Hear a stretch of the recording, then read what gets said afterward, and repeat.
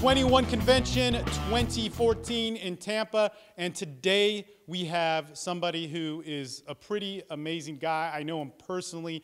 He's going to talk to you about self-defense. He's going to talk to you about mindset and the killer instinct. He gave a speech in 2012 in Austin, Texas, on the killer instinct and tapping into your masculine power when it comes to violence, intense situations, and even transitioning into business and being the better expression of yourself. He's a first-degree black belt under William Vandry. He also has trained with Paul Vunak, certified JKD instructor. The list goes on and on. Mr. Ed Aiken. What's up, man? Oh, yeah. Thank you.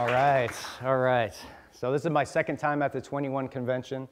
So if you're wondering why there's 22 speakers, it's probably my fault. I think I strong-armed Anthony into making me talk today. So anyway, I hope you guys' trip was good as mine. You guys got felt up at the airport like we did. But I always opt out. You guys should opt out. I know some guys are from another country. Where are all guys from? Where's? I know someone's from Moscow, Australia. How's the TSA there? Good? They're just fine. Well, I bring it up for a reason. We're going to talk today a little bit about extreme violence, and not that the TSA is doing a great job or anything like that, but I represent the TSA and I bring them up because if you think about why they were created in the first place, right? They're created as a system to keep us safe from terrorism. So part of that system is they create some rules and some things of prohibited items that we can no longer take on the airplane, right? And so the idea being that we can't use those items as weapons. And so I kind of did an experiment this time, and I didn't bring it down, but I didn't want to show it on camera either. But I went through the security TSA, and they allowed me to go on, went through all my stuff, and they let me go on with at least 6 weapons, right? All of which, in my opinion, are more deadly than box cutters. And these aren't overt weapons. They're everyday items. They're perfectly legal. But I bring that up because, A, we're going to be talking about systems today. And systems in and of themselves, whereas a system of government, of religion, of martial arts, systems are limited, right? And if we think of the truth, no matter what context that is, when it comes to violence or terrorism or the truth of life, it's limitless. And so we can never really, we can have systems that help lead us to the truth, but when they represent the truth in and of themselves or claim to, we find out that that's false. But more importantly, there's also another element in this, and we're going to go back to it, but the creative, motivated individual is always going to find a way to utilize systems to his or her advantage, right? They'll always flip the system or to even circumvent the system. And so we're going to use that because what I'm going to be talking about today, the title of my speech are the 3 reasons why I believe every man needs to train for extreme violence, right? The 3 reasons why you sitting out there need to train for extreme violence. And I don't want this to kind of be like, hey, here's the 3 reasons why you need to eat more leafy greens, or here's the 3 reasons why you need to drink more water or do Brazilian Jiu-Jitsu.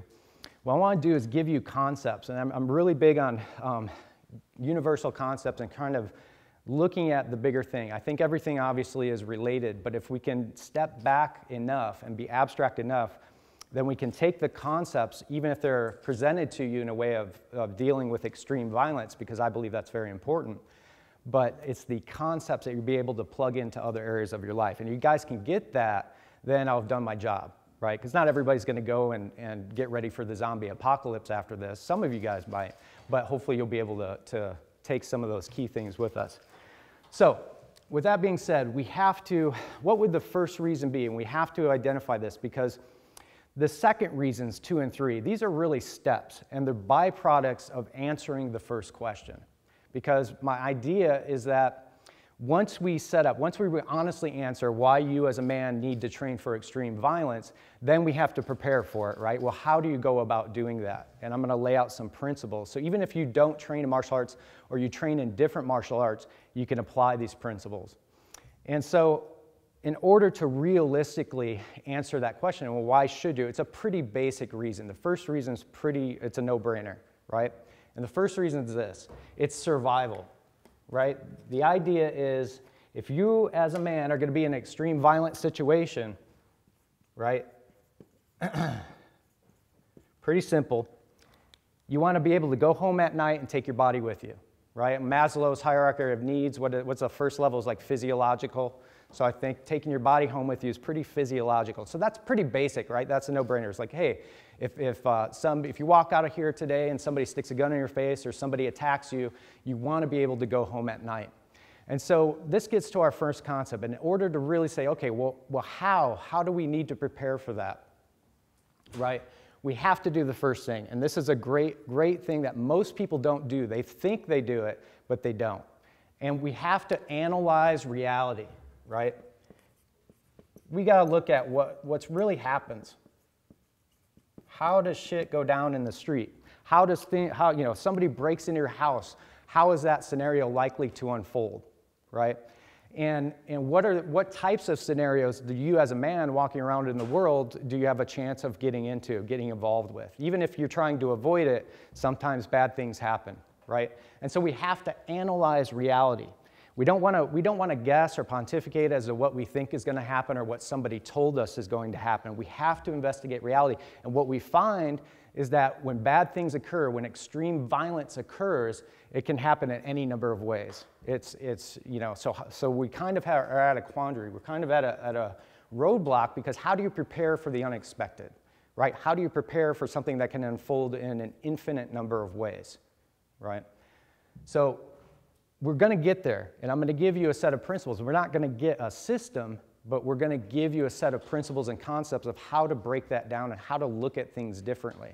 And this concept right here can easily transfer over into other areas, right? How many of the best marketers what do? They analyze markets. They see what the market wants. But how many companies create products, or somebody has a great idea for a product, they create the product, they put a bunch of time and effort and marketing into it, they release it and nobody buys it because they didn't analyze reality. So even though it's a pretty simple concept, how many people actually follow it?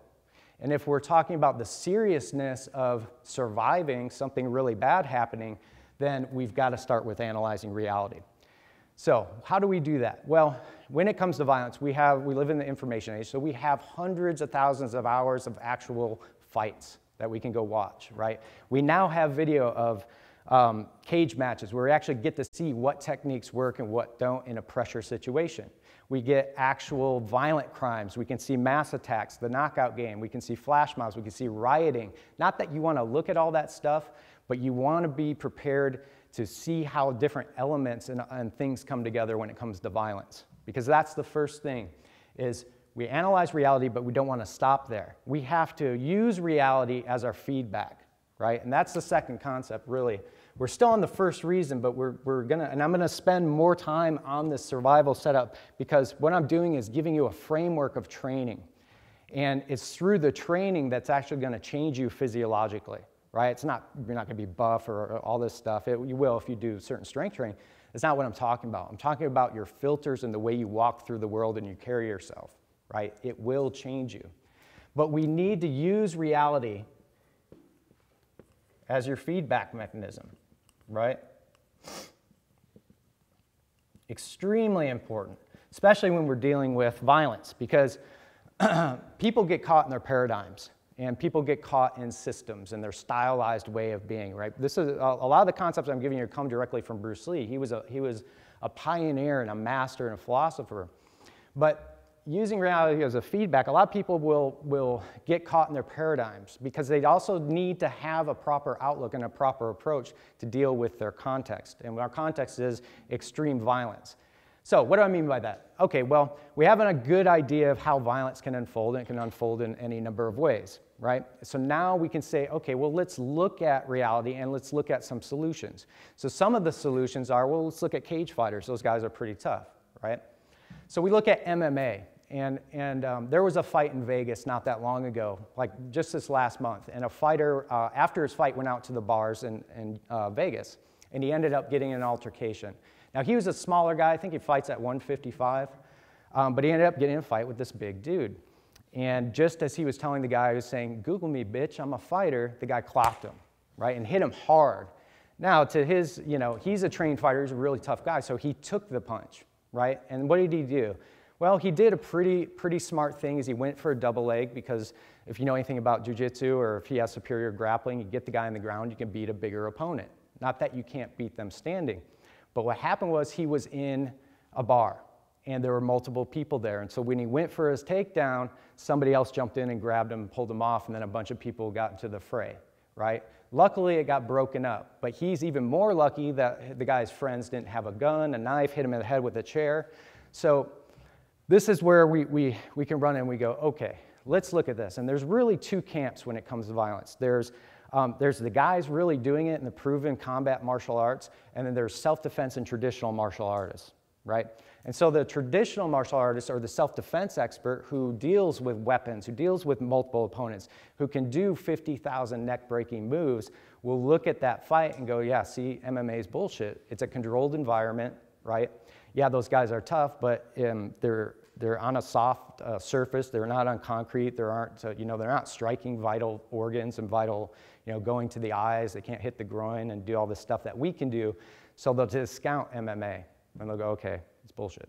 Meanwhile, the MMA guy is over here, and he's listening to this dude, and he's like, all right, dude, let's go prove it, right? Let's go fight right now. And if they end up fighting, provided there's no weapons, the MMA guy's going to dust him with a basic jab, cross hook, and leg kick most of the time. But remember, there's no superior styles or martial arts. There are superior training methods and superior individuals, right? So there may be an individual over here who can take them out. But what we need to do, if we are to answer this question and we are to survive, we have to get the best of both worlds. We have to look at this and go, no, it's not that MMA has a superior training method when it comes to certain things, when it comes to one-on-one fighting, right? They're pressure testing, they're in the cage, they're getting punched, they're seeing what works, they're learning what works and what doesn't, they're getting taken down.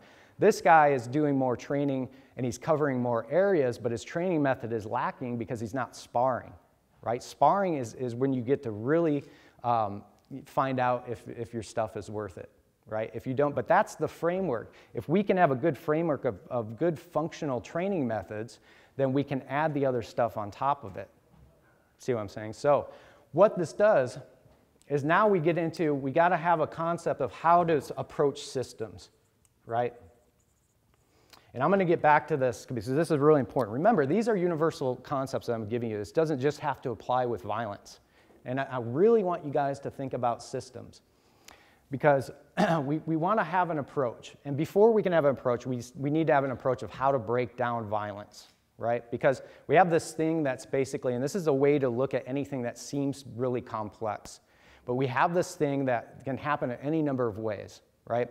And so we need a way to look at that and to break it down into different parts, moving parts albeit, but we have to have a way to understand it so we can structure our training and utilize the right systems and right parts of the systems that we need. And so the first thing we could do, and this, Bruce Lee was master at martial arts. He was a master at looking at breaking down different martial arts, and in a time when people were stuck in styles and systems, he was looking at the fight as this all-encompassing thing where anything can happen. And what he said was, well, a fight can happen in any number of ranges.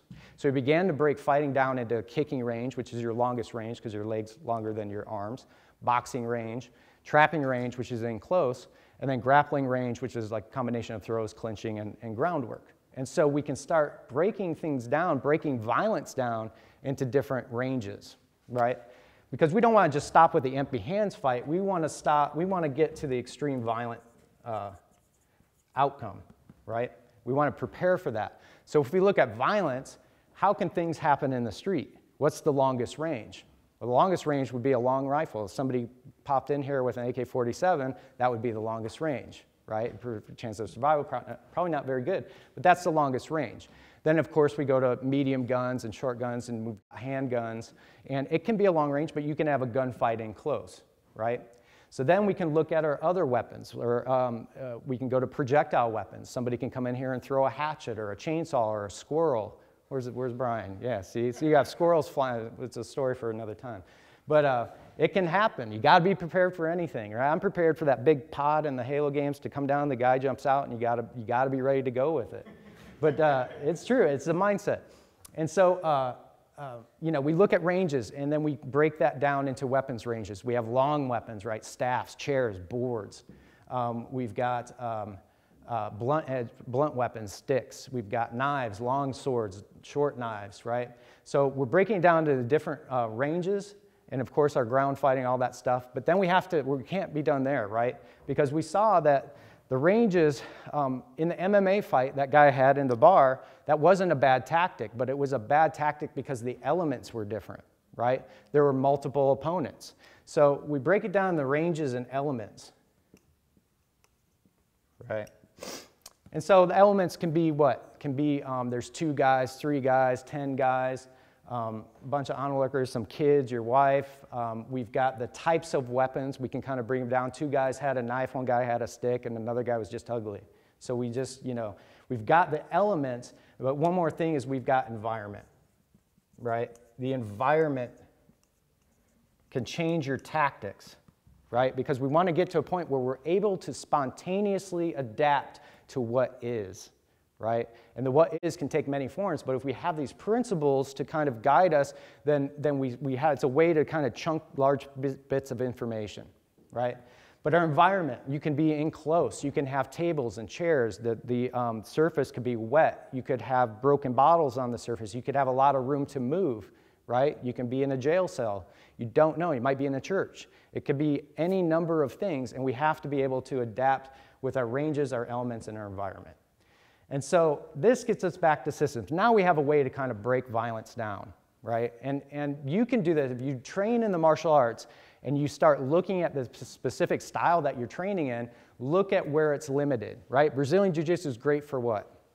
Ground fighting, right? There's a few things standing up, and they do train against the other ranges, but for all intents and purposes, it's a ground fighting art, right? They don't, the last time I was in Jiu-Jitsu, we did not wrestle with a knife, right? Some places do, but that's where you can start to look and say, okay, where is my system? Where is my, what I'm relying on, where is it limited? And you start filling in the holes with those things, those other systems that work, right?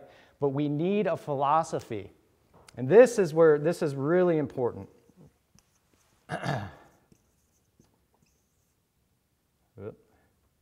So what we want to do is we want to be able to absorb what is useful, reject what is useless, and add specifically what is our own, right? And what that means is we basically look at the system, look at all the elements, look at the ranges of what we're preparing for, and we say, okay, in this particular scenario, we're going to take this, these particular techniques, these work, these don't, throw those out. But then we want to add specifically what is our own, right? Because Bruce believed that the individual was more important than any system or styles. I think we can all agree on that, right? The individual, the living, creating individual is more important than system or style. So you don't want to have to change yourself to be a part of a system, right? That system should be flexible enough to change to suit you, and if it's not, you throw it out, right? If you're a 300-pound man with limited flexibility, you're probably not going to be doing jump spinning kicks in a fight, right? Doesn't mean you throw out kicking altogether, but you might pick 1 or 2 kicks and then have to change the way you throw them based on your body type, right? So you're getting those things that are effective, throwing those things out, but you're now honoring your expression of who you are. And so this is very important when it comes to life, is it not? Like, how many times do we not do that? How many times do we try to fit in? How many times do we stifle our expression because of a system or something that other people are saying that this is the way, right? So this is very important. I'm going to share a story of how this, this philosophy is universal. Has anyone ever heard of the gambler Don Johnson? Not the actor, but the gambler. He's one of the most famous high rollers in Vegas. Anybody ever heard of that guy? Yeah. There's a documentary out, it's pretty short. I forget what it's called. Anyway, this guy used this to a T. And what he did is he analyzed casinos for weaknesses, right? He looked at the systems of the casinos and he analyzed them for weaknesses.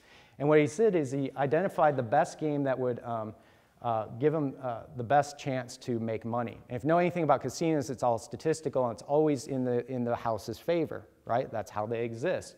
And what he was able to do is take their entire perk system along with everything else that makes the casino money in conjunction with the rules of blackjack. And he identified all the rules that he needed to make this thing work for him. So he absorbed what is useful. He said, I'm going to keep all these. Then what he did is he went through all the rules and identified the ones that he needed to get rid of, right? And he did it at a time where the casinos took a dive and they were courting him. They really wanted his business because they thought that they could get millions from this guy. So he said, okay, I'll come play at your casino, but you got to take out these rules. I want to do this, this, and this instead, right? Because what he did, once he absorbed what is useful and he rejected what is useless, he got rid of those rules that weren't there. He calculated the chance, right? He calculated the advantage. And he got it all the way down to like 0.0025, still in favor of the house, right? That's not enough. You know anything about, that's all the house needs to still get money from you if you play over a period of time. Doesn't mean you can't win in different settings, but statistically, if you play over a good amount of time, you're going to lose your money. So what he did is he then added specifically what is his own. And he said, okay, well, I want this rule. I want a surrender rule where all I need to do is do that with my finger, and I can surrender half of my bet. It's an insurance bet. And if the dealer doesn't see it, then I get to have a free hand. I basically get to play with your money. And they agreed to it. And that tipped it back into his favor.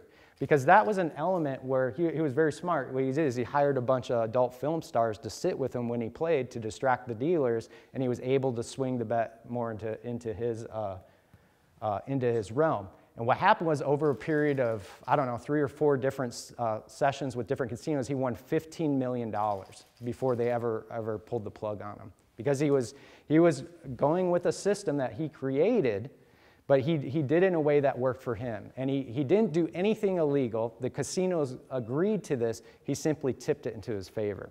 And that's the type of thinking that I want to get to you that you can get out of this. These are universal things. So we get to this, and now we have to get to our training. We're still on the first reason. We still need to survive. And so what types of training do we do? Well, we know that we have different systems, and they have ways of training that we want to take. But also we need to add a couple other things. I'll just do it up here because I don't see a washer. Oh, yeah. We're still on survival, but this is what we need. We need to do scenarios. We need to have spontaneous scenario sessions, right? In other words, we're going to do something where we set up a training session and we don't really know what's going to happen. And maybe the opponents know, where we have one person approach us and they're going to talk, and then the next thing we know, we're getting attacked from the side. And then we go through these different scenarios. If you fall on the ground, maybe somebody throws in a knife, and you're flowing from scenario to scenario, right? Because we have to cultivate spontaneity. We have to have responsibility. We have to be able to respond to what is. And see, through this training, having different scenarios, you're never going to know how you're going to respond unless you do it in a way that's unexpected, right? Isn't life like that? Like you think you know, and then it happens, and you responded in a totally different way, right? This happens probably with pickup. You go, you got all the lines, you do everything. The first time you go talk to a girl, you follow up, right? It's just, that's the way it is. Because the scenarios, we've got to do another thing. We've got to train different scenarios because you want to flow from range to range and art to art without getting stuck anywhere, right? You even need to make mistakes and recover from your mistakes. So we have to do scenario training. But then we have to pressure test everything. You got to pressure test everything. Because if you don't, once again, you might get caught in a paradigm. You might get caught in a system, in a system of false belief. You can do a million different disarms and have some really good training methods to deal with the knife and taking a knife away. And in fact, there's a lot of knife arts that are highly evolved, and you see the top guys and they're moving really fast, taking knives away like that. And you can get to a high level, but a lot of times they don't add pressure. And what pressure is getting a guy who's going to really stab you. He's not going to go along with you. You don't know what angle it's coming at, and he's just going to come at you with intent and pressure. And you have to try that disarm. And if it doesn't work, what do? We throw it out. But it becomes a process of self-discovery, right? So we're constantly running into the cause of our own ignorance, right? You're constantly refining that which doesn't work and throwing it out. And you probably are going to get down to the 1 or 2 things that work best for you. And you'll find that in certain scenarios, in certain environments, what you thought worked before doesn't work, and you have to change it out, right? But it's the thinking and being able to change yourself on the fly that's changing you, right? The ability to change your thinking on the fly is what changes you, right? Because we're pressure testing. We're moving from everything. We have to do one more thing. We have to get aliveness in our drills. You still need to drill your techniques and your basics, right? But we want to do it in a way that's alive. And what we mean by that is we want to add movement, right? If you're just working your jab, cross, and hook, and you're just standing still, that's not realistic, right? We have to work out a movement. So we want our partner, if they're holding pads, to move. And what this does physiologically is you're training your visual cortex. You're training your spatial relationship, right? And this whole thing, training in this way, no matter what the style or particular scenario is, teaches you and forces you to change your focus, right? It keeps you in the present moment. Sorry. So by going through this type of training, all of a sudden, you're forced to be present. Because if your mind slips at any moment when you're with a partner, training partner, they're going to punch you in the face. So you get immediate feedback. And it forces you to train your focus to be in the present moment, right? Because I was saying that the past and the future don't exist. They're mental concepts because you can only experience the past and you can only experience the future in your mind, right? It's not to say that the past and future don't exist, but if you look at the truth of the way of things, everything is one continual present moment, is it not? It's just constantly changing. It might have the illusion of being still, but if we break things down, we know that everything's constantly changing. And so by training in this way, you're training your focus to be more in the present moment. And as society, the way it's structured now, all of us are split when we're going from the phone to this screen, and it does something to your attention. We are finding it harder and harder to be present. And my contention is that the longer you train, because it's not a state you can train. Nobody can be in the present moment all the time. Right? We have to think, and we think about things in the past and in the future.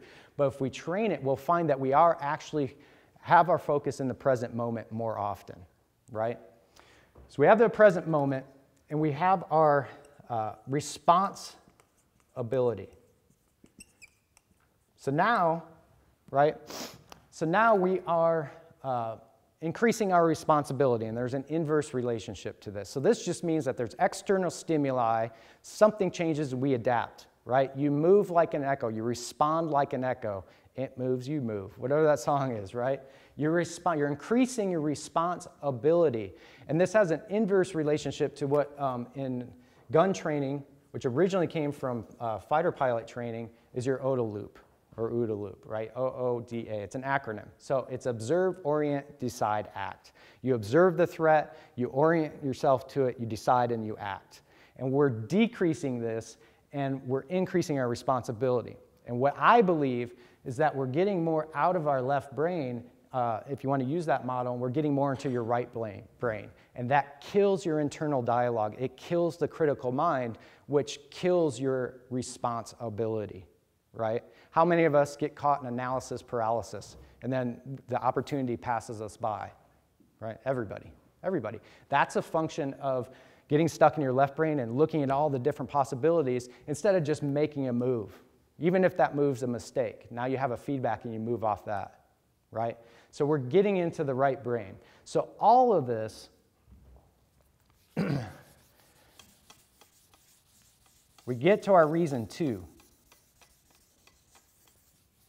And I experience this constantly, not constantly, but I experience it in direct proportion with the amount of training that I'm doing in this particular manner, which I've laid out for you. Because I go through periods where I'll just do my jiu-jitsu, and I'll just work my striking, and it's not the same. Because although there is spontaneity in it, it's not flowing, and the pressure isn't there. It's not from scenario to scenario, so the focus is different. Right? You might be isolated and using more body focus rather than your focus out there.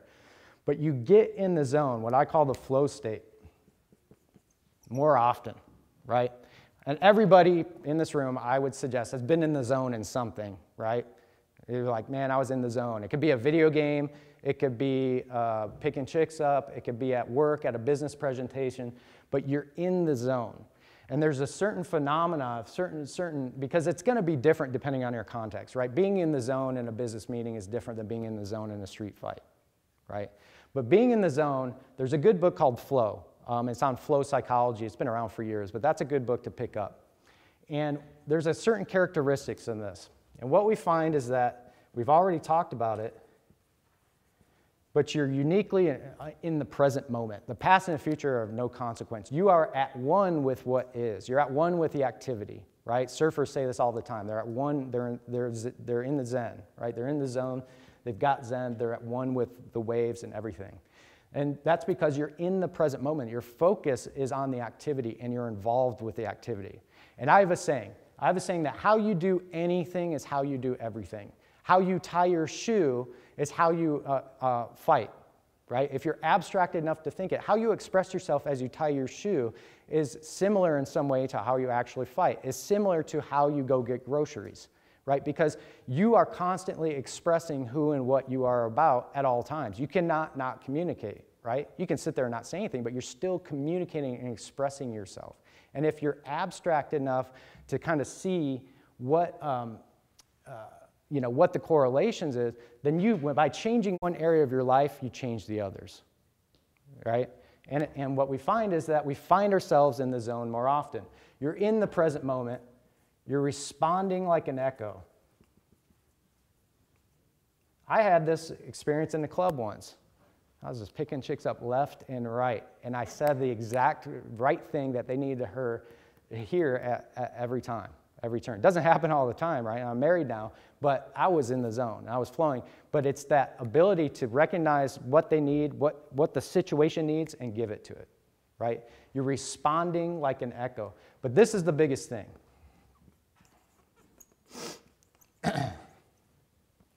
This is the biggest thing.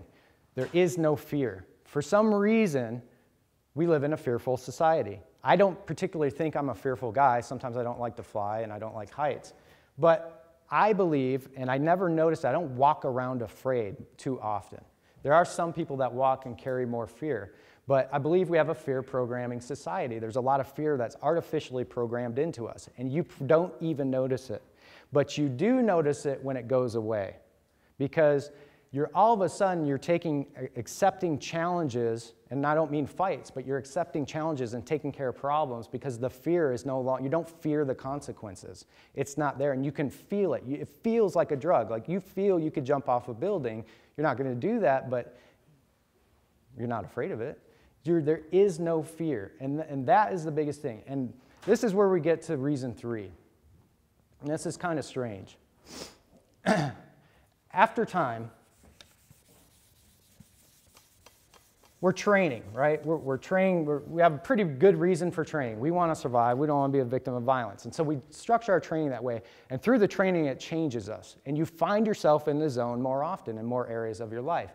After a while, my contention is that those changes get locked into your identity, right? And now all of a sudden, this is the third reason, it's like somebody switches you on.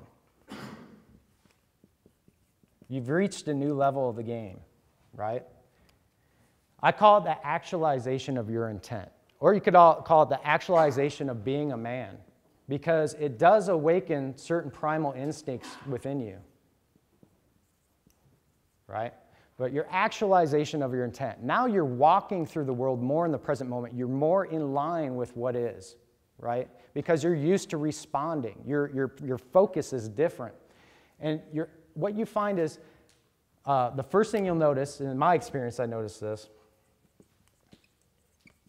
you start influencing people and events simply with your intent, right? This isn't persuasion, but you're influencing people and events just by showing up, right? And it's almost as if you show up, the door opens right as you get to the door. And sometimes there's a hot chick there and she baked you a pie and you get other goodies with it. But you influence people and events simply by showing up. Right? It's a kind of a weird thing, and I'll kind of explain why I think that happens. I mentioned it before, but you cannot not communicate. And people, the way we're designed, are subconsciously picking up everything around us. And we're assimilating a tremendous amount of information. So you are aware of everything that the person next to you is about. Not consciously, but we are constantly broadcasting everything we are about. Who we are, what we've done, all of that. And you're picking it up on some level. And when you start making these changes, what happens when you're switched on, by the fact that you're spontaneous, you're responding, you start solving more problems, right? In other words, you're at the business meeting, your manager's like, you know, he's always got something that he needs somebody to take care of, and you just pass on it because you don't want the extra work, right? And that's really a fear-based response because you're fearing missing out on something else. Well, suddenly you just start, when that fear's gone, you just start solving problems, which creates more opportunities in your life, right? So you just automatically solve, and when you solve people's problems, and they unconsciously pick up on it, they start looking to you to solve problems. And the more problems you solve for more people, there seems to be a mechanism at work that you get more opportunity and good things to happen for you, right? And that's the truth. But you solve problems, and by default, you become a leader, right? It's once again, it's not something where you're like, I'm going to lead you guys, or you're just, you know, but because by default that you're a problem solver, people will put you on that pedestal, right? And don't the best leaders solve problems? High-powered CEOs, they walk into a place, they have no fear, and they turn companies around, right? They're the go-to guy. And through this training, I've experienced it, it's a direct correlation with training in a specific way because you're training your focus, you're now carrying yourself differently. People unconsciously notice that, and they just treat you that way. And so you're influencing people simply by showing up. It's a weird thing, and it is. If you stop training, you can go back and it doesn't happen as often. But you're a leader, and this is the weirdest thing. And I debated about bringing it up, but I don't care. What I find is that when you're switched on, you have this thing called synchronicities happening more often, and I'm going to share a story about that. But synchronicities, I believe, are a function of you functioning at a higher level, right? And they've done studies. Basically, all a synchronicity is, if you were to calculate the probability of that event happening in that particular way, there's no way it could happen. It's like events outside of yourself have coincided, and there is no physical way. You know, you think of somebody you haven't thought about in 10 years, and they call you at that instant. Everybody's had that in some form. But synchronicities go a little bit beyond that, and I'll explain what I believe happens. But I was in Vegas with a friend of mine, and she was in real estate. This was years ago. And I had an idea for a company called, that I was going to market to e-loans. It was a valuation online company. And I was going to market specifically to e-loans. And so on our way back from the hotel, we were on the side street. We were driving back to LA. I told her and pitched her my idea because I wanted her feedback, right? She was also in real estate. So we had a 10-minute long conversation about this company, and as we're pulling onto the freeway, this car was already on the freeway, and it pulls in front of us, and its vanity license plate from California, the one and only person who owns this license plate, said e-loan on it, right? And we both, and I share this because I have a witness, and we both went, that's beyond coincidental. That's pretty crazy. But I have a theory about that. There was a study in Cornell. And what they found is they found that a certain percentage of people perceive in the future, albeit a couple seconds, right? They've done a replicable study that people have duplicated. And what they found is they got different control groups, and I believe they did 9 tests, and 8 of the 9 showed that they flashed them different images. And some of the images were erotic and emotionally laden, right? And they were randomly generated, and they tested people's physiology, their physiological responses. And what they found is that a large number, more than what should have been expected, started to respond before the erotic images 2 to 3 seconds before even the computer selected those images, right? So what if, as a side effect of me training, for some reason my mind perceived a little bit further in the future, saw a flash of e-loan, which prompted me to have that whole conversation ending with the thing that triggered it in the first place, right? So I'm not saying there isn't a logical explanation to this, but I do believe that through the training, it changes you physiologically. And you may or may not experience this, but I have, and many, many times. And I believe that that's part of the mechanism. But I want to end with a story, actually, which I believe is perfect for the actualization of being a man. And it's a good example, because I do believe in our recent past that men were different just by the fact of how society was, right? My grandfather was a farmer, so he was used to getting his hands. We didn't have all the distractions. Life wasn't as hectic, right?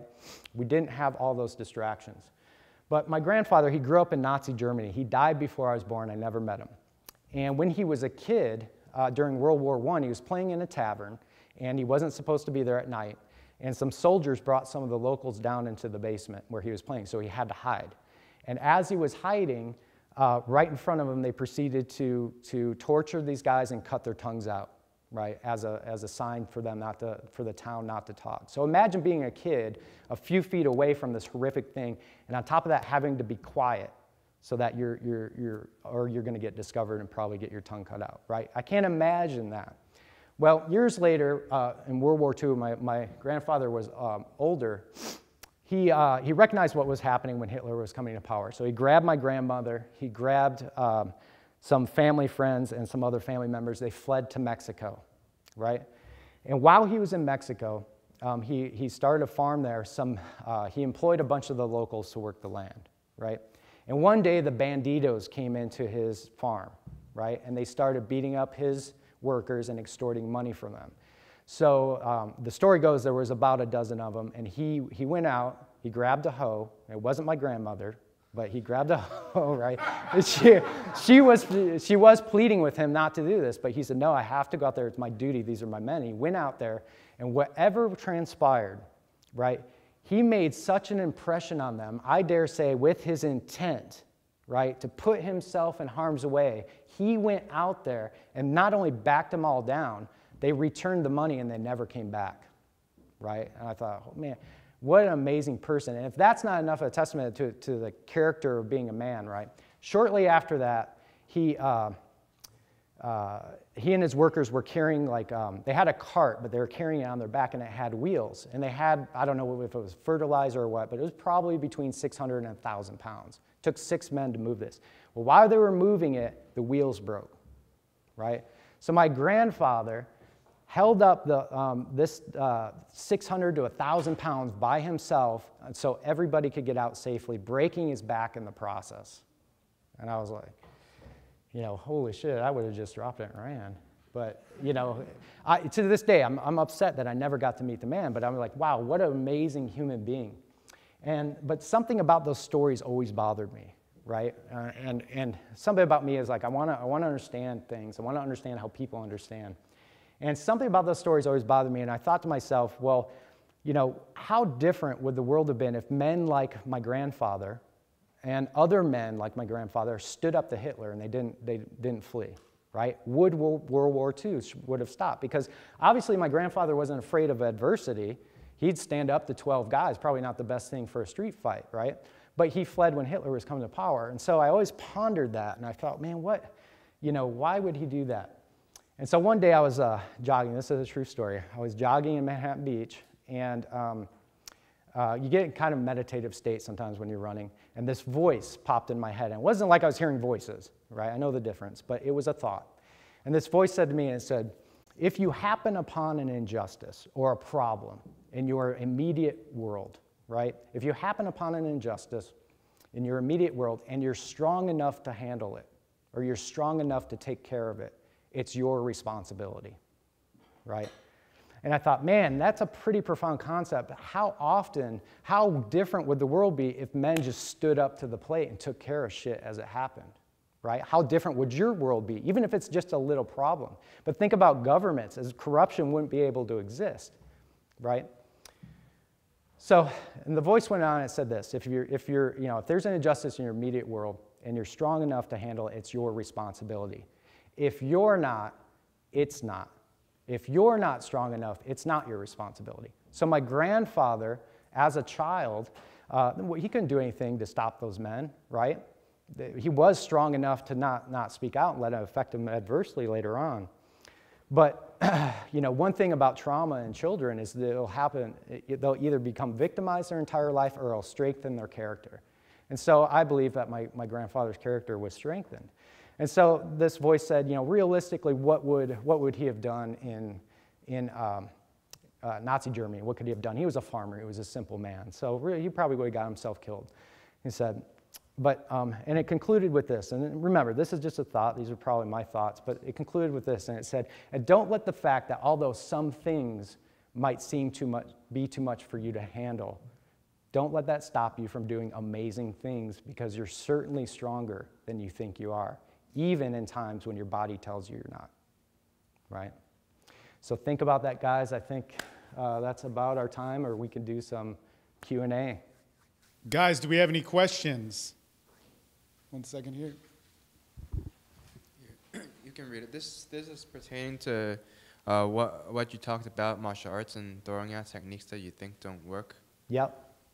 So it says, when certain techniques don't work in a pressure scenario, sometimes isn't it worth it to tweak the technique rather than throw it out? Yeah, don't throw it out before you know it doesn't going to work, before you come to that. Anytime you come to a conclusion, you're deleting something. And so you have to uncover the cause of your own ignorance. And oftentimes people will throw things out before they really work them. So you really have to, it's a process of discovery. You have to figure out when you're throwing things out too soon or when you're sticking with them too long, right? And that's very difficult to do. It's a discernment, and it's something that you'll get from your experience.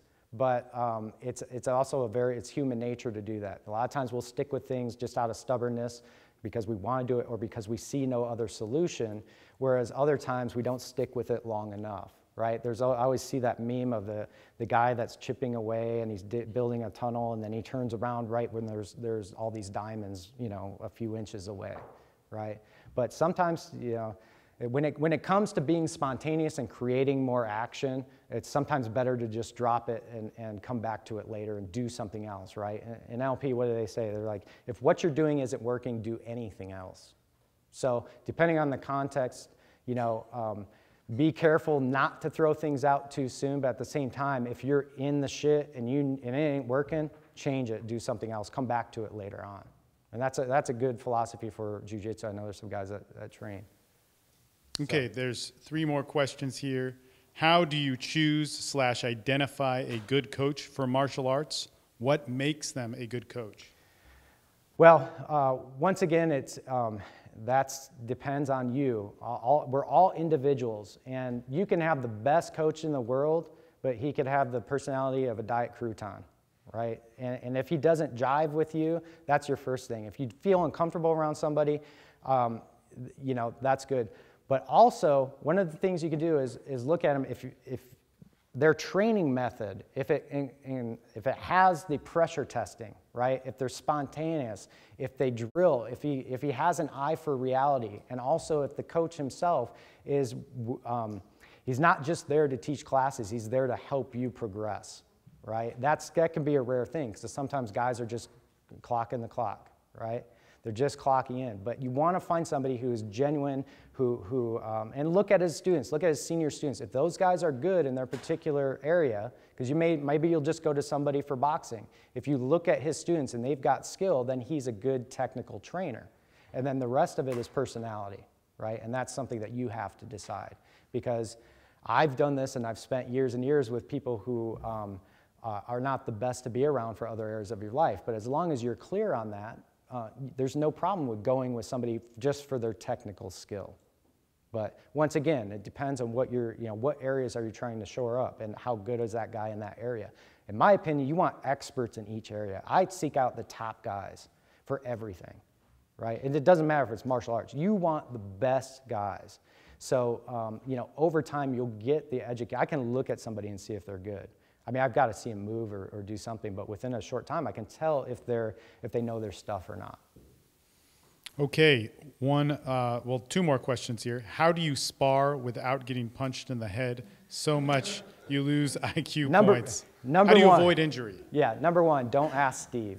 He does not know how not to get hit and punched in the face.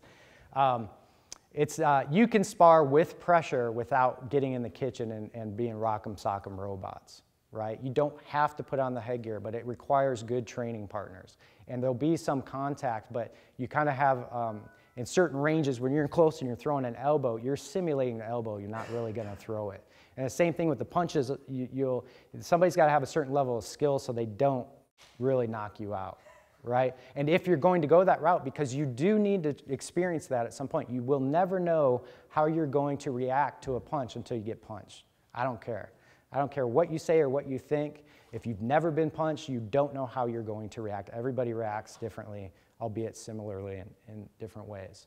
So those are some of the few things, but how do you train? You can, improve, there are drills to improve your head movement, and get somebody who has boxing gloves and start slow, do it out of movement, move your head, and you'll start seeing things. Sometimes a student's problem is their line familiarization, their visual acuity isn't in tune. And so you have to do attribute training, do weapons training to get them to start seeing different lines of attack, right? And sometimes the training method doesn't train lines of attack. Like Brazilian Jiu-Jitsu isn't going to attack you with all this crazy stuff standing up, so you're never going to develop that visual acuity. And that's part of the attribute training. Okay, this last question is actually a combination of two, but one said, how do you increase your in-the-zone moments? And the combination is, so I'm artfully doing, is what is it about violence or sex or extreme situation that taps us into that flow state? First question was, how do you get in the zone more often? Ecstasy. Yep. That's very good. That's it. Yeah. No, it's training. You got to do the training methods with, you got to be in situations that force you to be spontaneous, that put you in the pressure, and that have aliveness. You have to have a lot of movement and spatial relationship, right? Because it's the training, the focus. It's being able to see and move and respond to all the different stimuli in your environment, and that requires being present, presently focused. So a lot of sparring, a lot of knife sparring, stick sparring, sparring on the ground, movement drills where your opponent moves and you're just maintaining a certain distance. Anything with movement. And it also, you can get into a very good meditative state while you're training. It's, we call it, thinking without thinking. There is no thought, and you will notice it. There is no internal dialogue. And the last part was, what is about extreme sex and violence? Those are primal drivers, right? We are programmed as men to go out and procreate and continue the species, right? And part of that is once you get a band, once you get your tribe, you're going to have to protect it against other men because we want to be the top dog biologically, right? So fighting and fucking are tapping into this very similar types of primal instincts that are in us biologically, in my opinion, right?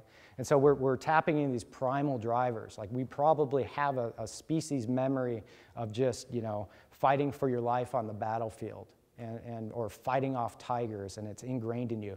And what I do suggest is that once you get actualized, these drivers become activated as well. And so you'll feel more confident as you walk through the world, right? Because I'm not a tough guy, but sometimes I feel like, my balls are this big just because of the feeling.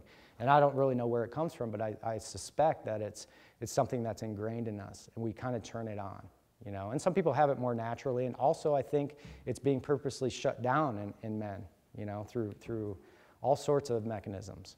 So we got to fight to get it back. And it doesn't mean you have to be the alpha male and be all this, but you don't want to negate that side of yourself. You don't want it to overpower you. Be as much in touch with your feminine side as your masculine side, and balance the two. But if you're short on the range in any one area, there's some guys who have never been in a violent, angry rage, and there's some guys who are always in a violent, angry rage, and you need to have that balance. But you'll have the behavioral flexibility through doing this type of expression, because also with this training, goes back to my first talk, you're forced to turn the killer instinct on and off. That means you're channeling your emotions, all of your intent, all of your fear, your anger goes right into killing your opponent. And you have to have that commitment, but then shut it off. Because the moment your past doesn't work, you've got to go back to okay, I've got to change my focus because I watch out for multiple opponents. But when you decide to make your entry, your killing shots, you go with 100% intent. And that, in turn, that wakes up the real primal drivers. So if you haven't watched my first speech, it's all about that. It's all about that. I really believe it. So we still have a few more minutes. Does anybody else have another question? Being a beginner in this kind of thing, if I want to go down this road of martial arts or MMA, are there any particular systems you would recommend, or how would I start down this route? Well, first of all, get clear on what you want.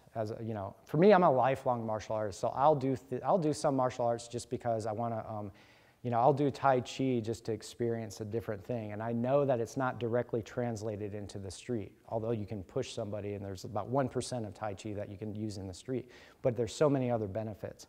So you have to get clear on what you want. If you say, okay, well, I want to be, you know, because some guys are martial artists and they're competitors, right? Some guys want the experience of getting in the cage. If you want that experience, you want to compete. Go to Brazilian Jiu-Jitsu for the grappling, do competitions. If you want to get in the cage, do MMA. If you want to really get good at your kickboxing, do Savate and do Thai boxing, right? Find a really good Jeet Kune Do instructor is going to have pretty much everything for you, right? They're rare, but they are out there. So good Jeet Kune Do and a good Krav Maga instructor will have, you know, provided at school, if they spar and they do, sometimes it's really watered down. They'll take like 2 things from jiu-jitsu and then they'll add it and they'll go, okay, we're a complete art. But they don't actually develop the good ground fighting. You've got to, in every particular range, look at that range and look at the arts that are sparring within that range, right? And if they can actually apply it, then that's where you'll go to get that. But you have to get clear on what you want. And some guys, they want to compete. Some guys are real, you know, they're lifelong martial arts, but they're going to take a certain period and just focus on Brazilian Jiu-Jitsu, or a certain period where they're just going to focus on their striking, you know, or their MMA, or even wrestling and judo. So all those things, combat arts, sambo, judo, wrestling, Thai boxing, Savate, boxing, Western boxing, Brazilian Jiu-Jitsu, catch-as-catch-can wrestling, shoot wrestling, all those. And if you get a good JKD guy, he's going to have most of that stuff. Make sense? Any other questions, guys?